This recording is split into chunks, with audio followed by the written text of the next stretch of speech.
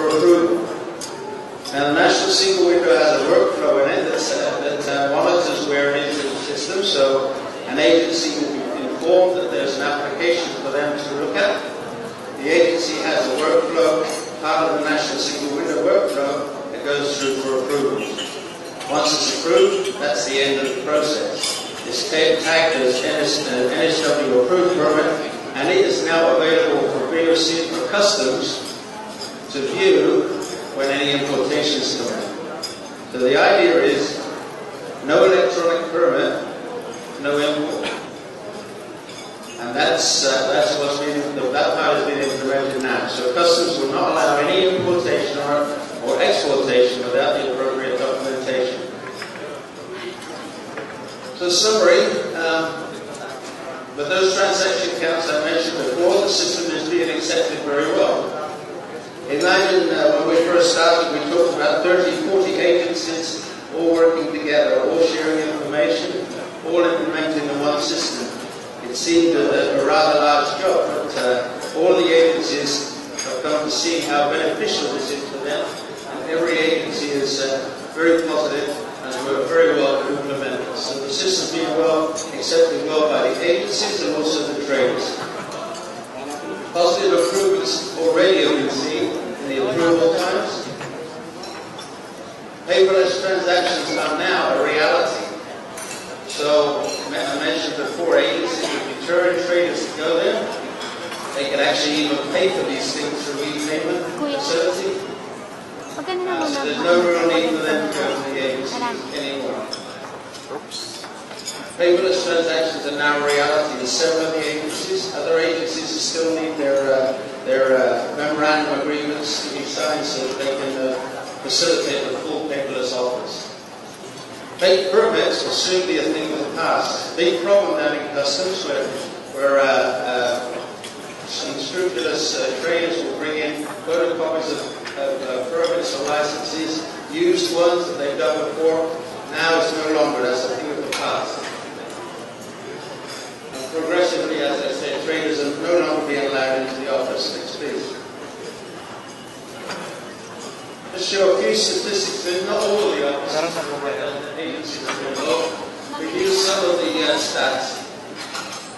Agency down the left-hand side, target release time is something that the agencies have agreed that's their target for releasing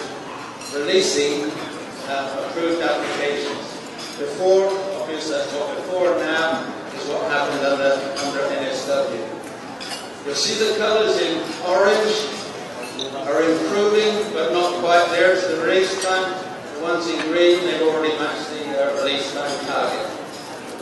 So you can see there, some before 7 days down to 3 days, 10 days down to either 3 or 4,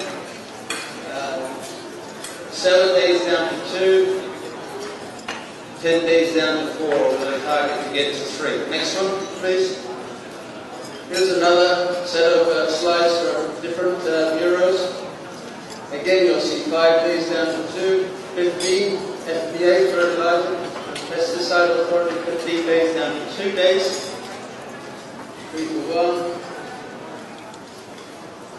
So you see vast improvements that are being recorded already. So this is much better for the agencies because they don't have to take so much time to process this, but most importantly also is the trader community now are enjoying the benefits and not waiting 3 or 4 weeks in order to get things done. Just bear in mind, some of these agencies, some of these permits you have to go to 2 or 3 agencies. Some of these imports you have to go to 2 or 3 agencies, so you can multiply some of these times by 2 or 3. So it's really, really a great improvement. Next please.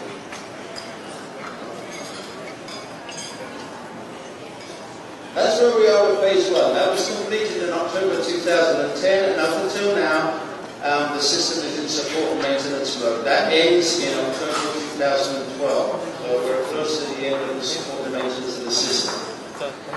Remember I said to you there was a mention of phase 2 before. Phase 2 is defined as, and there's terms of reference being put together for phase 2.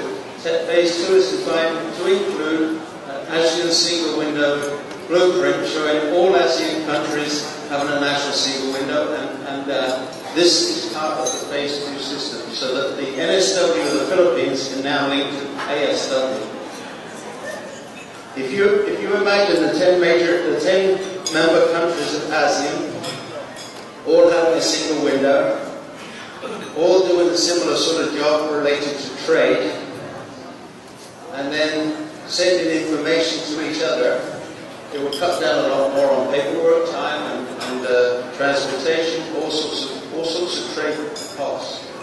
This is the ultimate aim for the ASEAN single window. There will be an ASEAN single window which will facilitate the interconnection of all the countries' NSWs. That timeline for testing for Philippines for ASEAN single window is 2012 in October this year. So we're coming very, very close to that. That cannot be done until the phase 2 terms of reference is approved and issued though. So phase 2 is about ASEAN. Next please. It's also about some other things. Enhancements will be configuring the trader portal to have a lot more information in it, in terms of it can have single submission, so there will be an application form that a trader will input. That data will be kept in the skeleton form of the declaration. Manifest will be taken in, so the system will actually build up a complete set of documentation from the data it's receiving. So single submission of import and export declaration applications through to declarations, through to clearances is now a thing of reality in phase 2. Also, trade and industry requested to have a national, they have a program for a national trade repository. This will be the same. This will go into the national single window. This will be so that the Philippines can have more visibility of trade programs, and also monitoring more importantly on free trade agreements and their performances. Also in phase 2 there will be Philippine business accreditation, different to business registry. This is sometimes when some of the agencies in the 40 of the list, a trader will have to register with that agency to be able to do business. There is an accreditation process for that trader or his company to go through, and that's held at the moment within the agency. In phase 2, that will be part of this. That will be part of the system too. Also in phase 2, there will be rationalization of trade data. We mentioned before, one of the presenters before talked about the different types of, we have US dates, and we have English dates, and we have what formats do we have? Well, this is exactly the same that will happen here. This is rationalization, simplification of data. If you have a date of arrival that is the same as date of disembarkation, you have it, it's the same as date of unloading. But they're all the 3 dates are very similar. This will be the simplification of data in phase 2. So a big program for phase 2. Next please. The status of phase 2 is this. For the procurement, it was planned to start after phase 1, which was 2010. The terms of reference has been being completed at the moment, and phase 2 has now been given to Department of Budget, I believe, Procurement Service. So they're looking at that now. They're having continued discussions, as I understand, with the Bureau of Customs, and the target date to finish is before the end of September.